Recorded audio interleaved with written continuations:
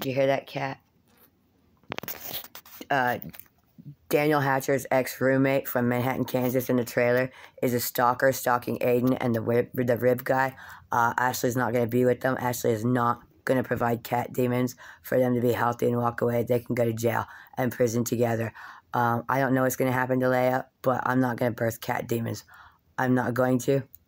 No, she's the stalker of Aiden's little girl. I am not going to be with them. Ashley's not going to be with them. Camera guy's not here fucking answering questions, and they're doing it. I'm not going to do this. And Telia's here on this freaking dog wrestling. I'm not going to produce cat demons for those people to freaking have. I refuse. For Phillips County Court, JC 2013, and Westmoreland, Kansas, Ashley refuses to put demons into it because I think they tricked me, and I'm not going to do it. I'm going to stop it right now. I had rights to freaking have my freaking stuff, and they stole it. They stole my flower lock from Zira, and I'm not going to be with those people.